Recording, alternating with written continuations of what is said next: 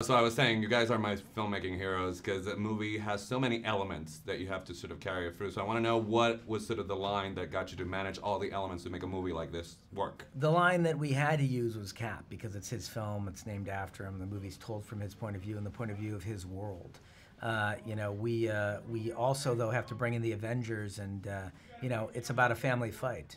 It's about, all the other characters getting involved in landing on different sides of an issue.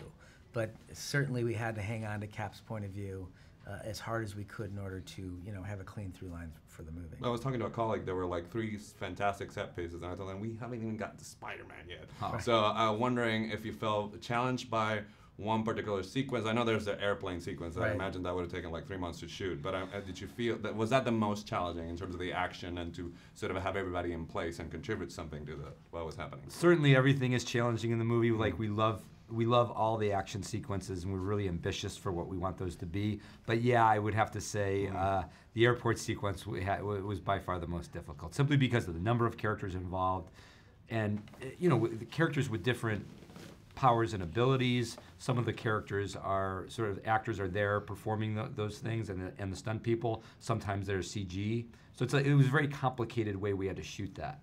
Also, it was set at an airport, and we had a great location in Leipzig, Germany to shoot at, where we shot some stuff. But of course, there's a lot of destruction going on, a lot of explosions. You can't do that at a real airport. So we had to shoot a lot of it also on a back lot, on a concrete slab with green screen around us. So it was very complicated how we had to execute that sequence. But we knew when we decided to go down the road of Civil War, doing that as Cap's next movie, we knew that this would be that sequence would be the centerpiece of the movie.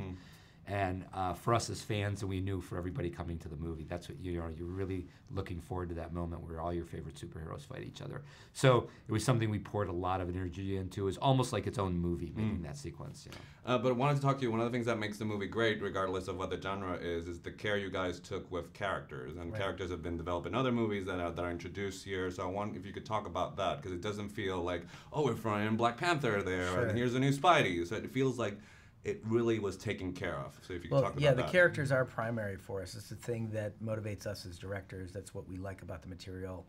We are fans ourselves, and the characters are the things that we look forward to executing the most on a daily basis. We love their interaction with each other. They're also richly drawn. We have an amazing cast. It's like a Soderbergh level, quality of cast.